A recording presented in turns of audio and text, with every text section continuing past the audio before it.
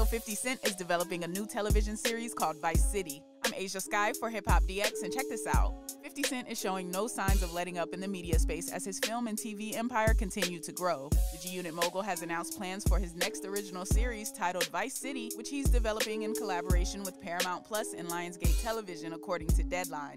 Vice City reportedly follows 3 friends and former soldiers who returned to their home city of Miami in the mid-'80s after being dishonorably discharged from the military for their involvement in the Iran-Contra scandal. Facing financial challenges in America, the trio forms a heist crew and they pull off several dangerous missions with a mysterious Colombian immigrant calling the shots. In an Instagram post announcing the show on Thursday, March 9th, 50 said, "From the director of John Wick, Chad Stahelski, and your boy 50, Vice City, GLG, boom, I don't miss." Now, Deadline's report does debunk the rumor that 50's Vice City series was going to be affiliated with the 2002 video game Grand Theft Auto Vice City. So, what are your thoughts on the premise of 50's new series, Vice City? And will you be tuning in? Let us know in the comment section. Subscribe to the channel, hit the notification bell, and keep it locked to Hip Hop DX.